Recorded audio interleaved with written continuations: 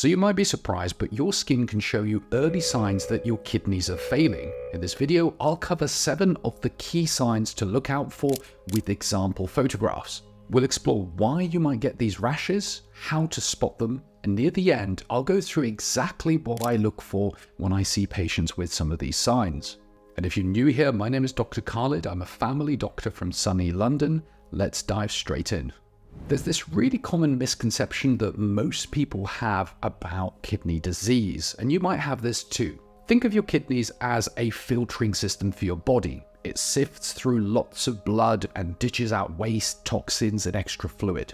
It even helps regulate your blood pressure, boosting some cell production and keeping your bones healthy. And when our kidneys are not working at their optimum, then the function of the kidney drops and it's known as chronic kidney disease. Now, most people, when they hear the word chronic, they picture dialysis, they think about kidneys failing, but that might not be the case for most people. You see, chronic kidney disease is a spectrum from the very mild end to the severe end where people may need dialysis. Now, if you look at the kidney function of anybody in their 80s, they're going to have some mild derangement of their kidney function. People who often see the word chronic, they think lifelong, severe, and it does sound quite scary, but it doesn't necessarily mean severity. You see, things in life can be chronic and they could be okay, like arthritis, like acid reflux, and marriages. So I guess what I'm trying to tell you here is if you've just been diagnosed with CKD, chronic kidney disease, or you worry that you might have it, the important part is knowing which stage you are at, because the mild form, well, you could certainly do things about it in terms of your day-to-day life that can stop it from getting to the severe end. Okay, so now let's dive into the skin signs. The very first one is dry skin. You see, when you have kidney disease, you may notice that your skin feels rougher, sometimes scaly. You may notice cracks, which can make it feel tight and uncomfortable. Dry skin in kidney disease can be a common feature, and often it's related to an imbalance in hydration, so you're a bit dehydrated, as well as some of the minerals that our skin needs that we may not be able to keep when we have kidney problems. There are lots of causes of dry skin, like eczema, so on its own, it doesn't necessarily mean you have kidney issues, but if you have some of the next few symptoms that I'll be going through, then it's worth getting checked out. Number 2 is fluid retention, and we see this in kidney disease because kidneys play a vital role in the balancing part of your body's fluid and salt system. It does this by filtering waste from your blood out and kicking out lots of the extra water in your urine if you don't need it. It also kind of does this in an autopilot mode in the background. And if you noticed on a day where you are drinking well that your urine is kind of pale, yellow kind of color, but when, say, you've been doing lots of activities, sports, or you're dehydrated, it's more of a darker yellow color. Well, when the kidneys are damaged or they're not functioning properly, they may not be able to remove enough of the fluid, leading to a buildup of fluid in your body. This excess or extra fluid can cause swelling around your eyes, so you can get puffiness around the eyes. It can go down to your legs, so you can get puffiness in your lower legs, your calves, your ankles, your feet. Tends to go there because of gravity. As you know, gravity will pull it throughout the day as you are up and about and walking. Number 3 is itchy skin. Now, an itch all over your body can be a common symptom of chronic kidney disease, especially if your kidneys are getting worse. The toxins that build up irritate the skin, causing inflammation, and it can also disturb the nerves. And remember, these toxins are kind of getting built up because you're not able to filter them out. Now, does everybody with an itch have a kidney problem? Absolutely not. People have other skin problems like eczema, psoriasis, which can cause an itch. Often with those, you'll see well and clear demarcated patchy areas, and the itch is often kind of confined to those areas. Whereas with kidney disease, the itch can be all over the body because those toxins that are not being filtered out aren't really accumulating or building up in one area. They're kind of all over your body. So if you have an itch without a rash, without a real cause, then you should get that checked out. Number 4 are changes in the color of your skin. You see, with chronic kidney disease, you start to get changes in the color of your skin depending on what's going on inside the body. The very first one is that you can look a little bit more pale. Now, most people know that when you look pale, it could be related to anemia, and that is the case in this one.